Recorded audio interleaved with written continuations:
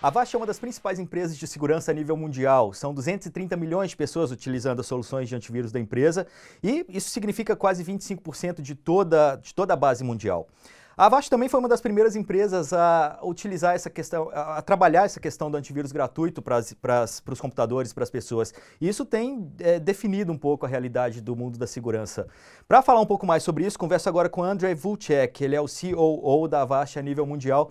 First of all, thanks for coming, Ondrej. Thank you so much for inviting me.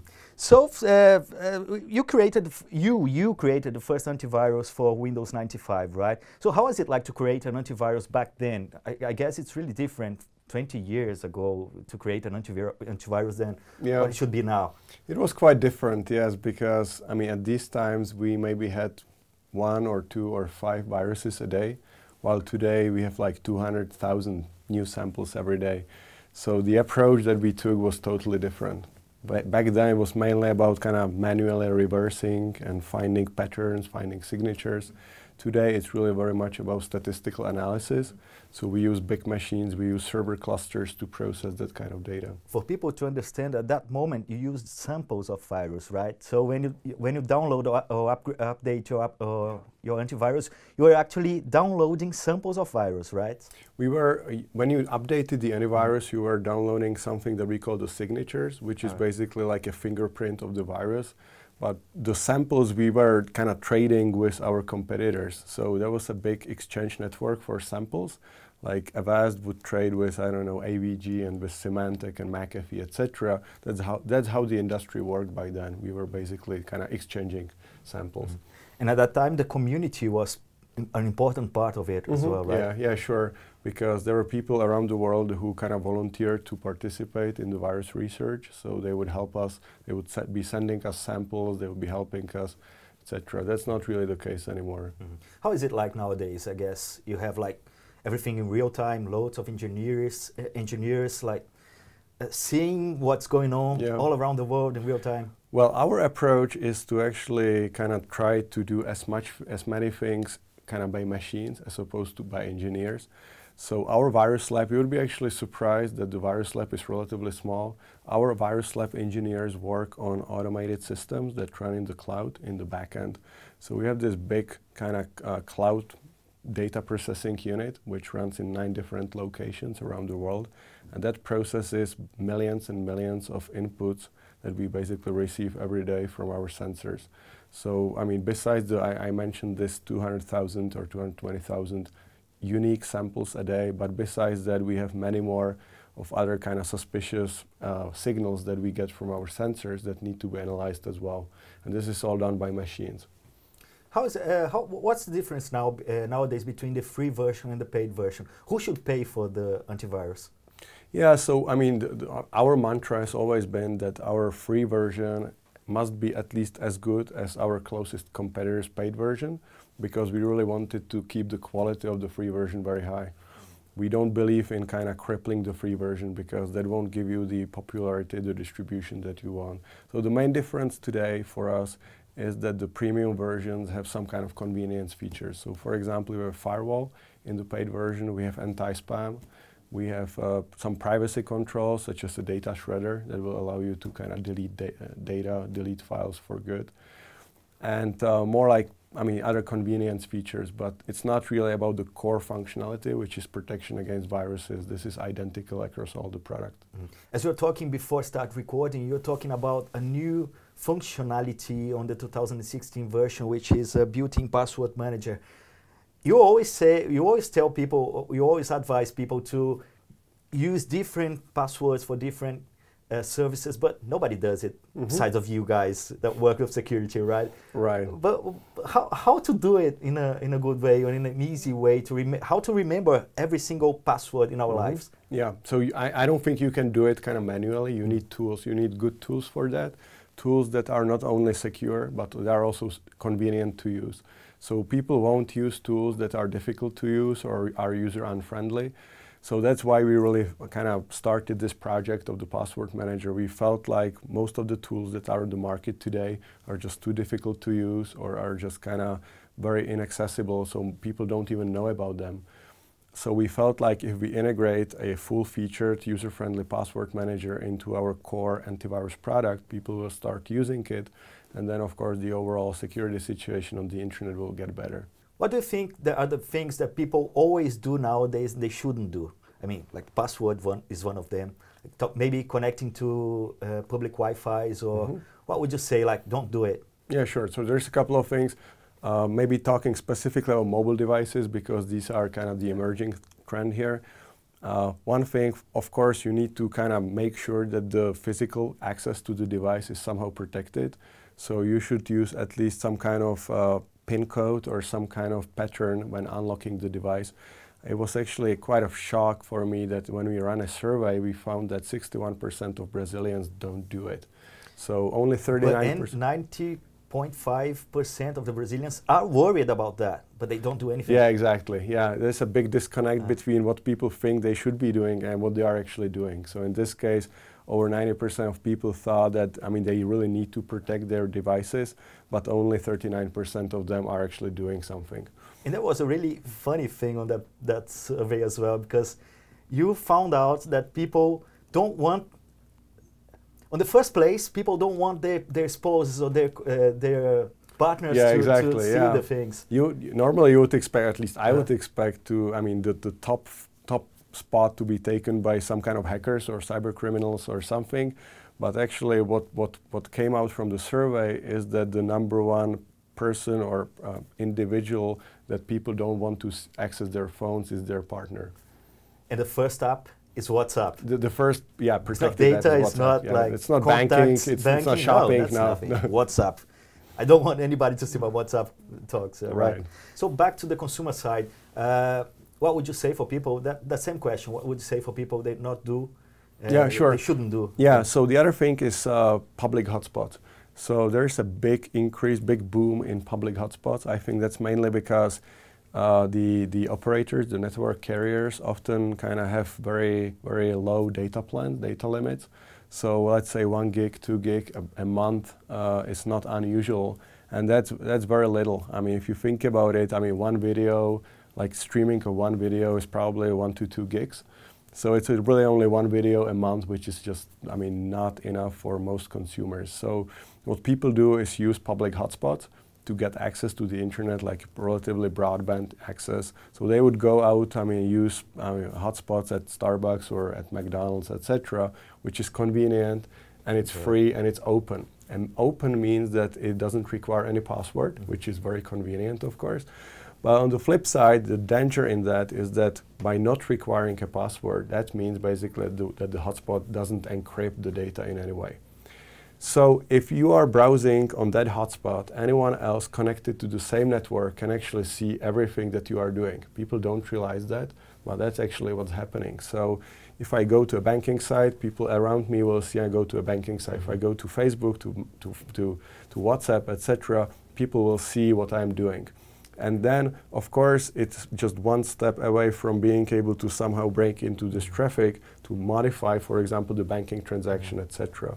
And it's actually, I mean, this is happening all the time. I mean, it's not like theoretical thing that would be just kind of somehow, somehow in our head. This is happening in the wild. Do you recommend any browser? Or? Well, so Avast, as in general, of all the desktop browsers, recommends Google Chrome because we found it the best balance between kind of convenience, security, and ease of use. But I mean, I would say today most of the browsers have become relatively comparable in terms of security. So it's more kind of a convenience thing for people. Okay. We use Google Chrome. Great. Okay, Windows, Apple, Android, iOS, do you still have these kind of things that one is more secure than the other? I think the situation has changed in the way that the threats on different platforms take different forms. So on Windows, it's very much still about malware. I mean, the malware or viruses, the amount of malware is still growing exponentially. You don't see that, for example, on the iPhone. On the iPhone, it's different. The main threats on the iPhone are really around network-based threats. So it's not the device itself that would be in danger.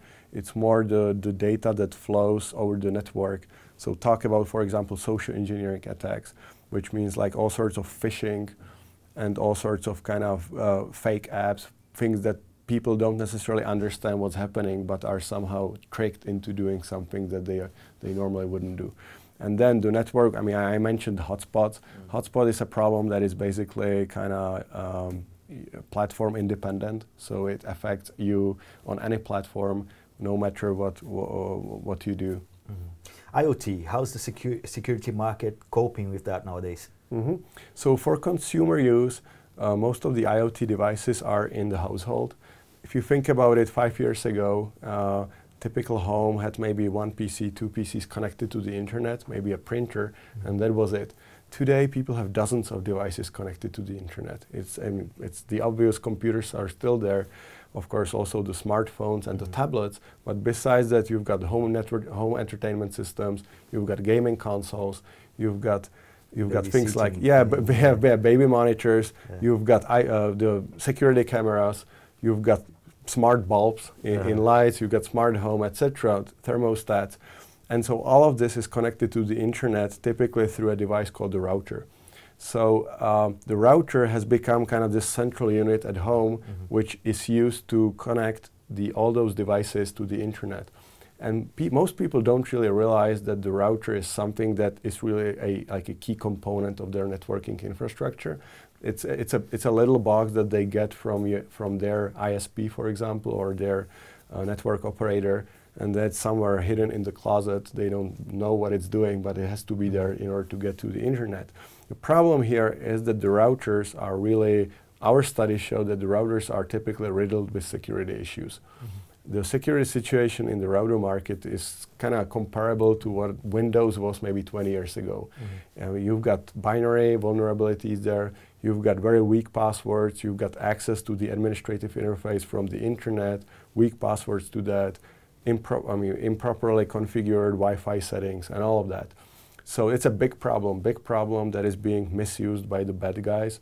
Like you may remember, for example, last year there was this big news on the Sony PlayStation and Xbox networks being taken down for extended periods of times. And it turned out that the actual tools that the hackers used to attack those networks were like a botnet made of home routers. So they actually attacked thousands and thousands of home routers around the world, and they used this kind of computing power and this connectivity power to do a distributed denial of service on these networks. So it's happening in the wild, and the good thing is that we've got a cure for that in our product. Since last year, our PC product, but now even the mobile product, is able to scan the home router for vulnerabilities and guide the user through ways on how to fix that. Connected car. Should people be afraid of riding a self-driving car? I think they should for the time being, but the thing is, with cars, the situation is kind of fragmented. So it feels to me that each and every company is kind of trying to create their own standards. You have a fragmented space. Of course, you've got Tesla with kind of all the innovation around not just kind of the electronic systems, but also the actual kind of engine. But then you've got all the big other players trying to build something on their own, and it's quite difficult to kind of. I think over time we'll get to a stage where these things will be much more standardized. You've probably seen the news on the Jeep car, which was kind of hacked into, and it was quite like a big issue. But I think the issues go way beyond that. Like for example, we did a recent study on Nissan cars, and Nissan cars now come with an app that you can use to kind of do some kind of controlling of the car. But it's not like you would be able to drive the car, you would be able to kind of change the direction or kind of influence the braking system, etc. It's more that it would send some statistics, you would be able to do some data analytics on your car, etc. The problem with that is that those apps seem to be written in a very kind of poor way. So they actually introduce some new privacy and security issues to the device. Like for example, the Nissan app specifically, we found that it's sending all sorts of kind of information from the device in an unencrypted form. So it would be basically leaking all sorts of kind of information from the phone. Like if you connect through an unsecure Wi-Fi, anyone can capture it, and it's just, creates just new security hole on the device. So it's it's a kind of nascent market for everyone. And I think the companies that are in the traditional space, like cars, are now trying to catch up with technology, but are not doing in a very kind of sophisticated or standardized way. So I think there'll be a lot of kind of trial and error problems before we get to the stage where these things get fixed. And what do you see as the new trends for the future, like cars, IoT, how to cope with all these things? Well, you just said a little bit about that, but talking generally? Yeah, but with IoT, I'm actually more concerned about the kind of industrial side of IoT. So I was talking about IoT at homes or for consumers, but IoT I think is even bigger in, like, for example, manufacturing. So all those robots that work in factories, they become much more vulnerable because, I mean, they become an obvious target for attackers. Like, it's just brings monetary value to the attackers to kind of somehow influence those robots. And the robots start to be kind of communicating with each other with M2M channels. And these things, I think, are just kind of totally unsecure today. And no one who's creating these standards and these new kind of technologies is building security into the standards. So that's a big issue, and I think we'll have to kind of go through a lot of issues before those standards will actually take into account the security principles and will fix those problems. Okay. Ondrej, so thank you very much for coming here and talking to us. Thank you, my pleasure. Thank you. Thank you.